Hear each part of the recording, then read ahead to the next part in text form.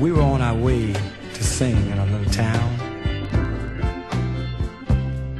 trying to get there before the sun went down. We had the old CB on channel 19, and there came a little boy's voice on the radio line. He said, "Breaker, breaker, 19, is anyone there? Come on back, someone, and talk to Teddy Bear." I picked up the microphone and said, "Talk to me, Teddy Bear."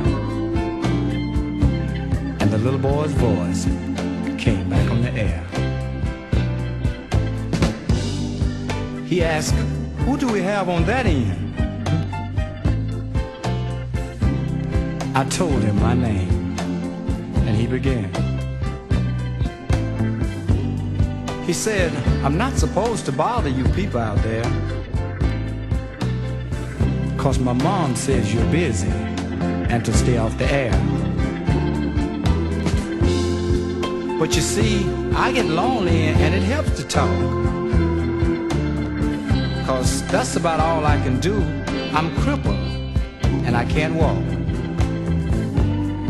And I came back and told him to pick up his mic, and I talked to him as long as he liked. This was my daddy's radio, the little boy said, but I guess it's mine and mom's now, 'cause dad is dead. My dad had a wreck about a month ago. He was trying to get home in a blinding snow. My mom has to work now to make ends meet, and I'm not much help with my two crippled feet. She says not to worry, we'll be all right, but I hear her crying sometimes late at night. There's one thing I want more than anything else, you see. Oh, I know you people are too busy to be bothered with me. You see, my dad used to take me for a ride when he was home, but I guess that's all over now since Dad is gone. And you know, not one person came on the CD while that little crippled boy talked to me. On my face, tears began to run down as I thought about my loved ones near that old Jackson town. He said Dad was gonna take Mom and me with him later this year.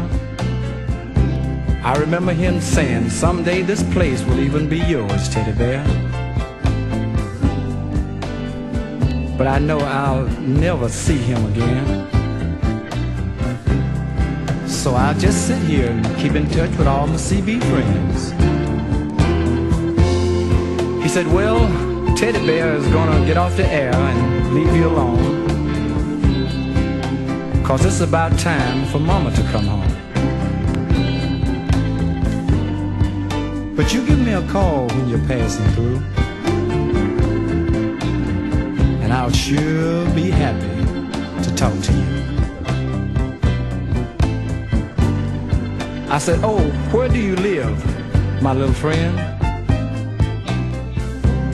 And then our conversation started all over again.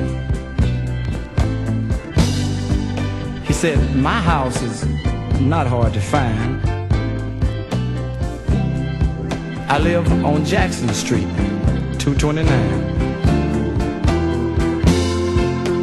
And as I turned the corner, oh, I was really, really shocked, because cars and trucks were lined up for nearly 2 blocks. People for miles around caught Teddy Bear's call, and that little crippled boy was having himself a ball.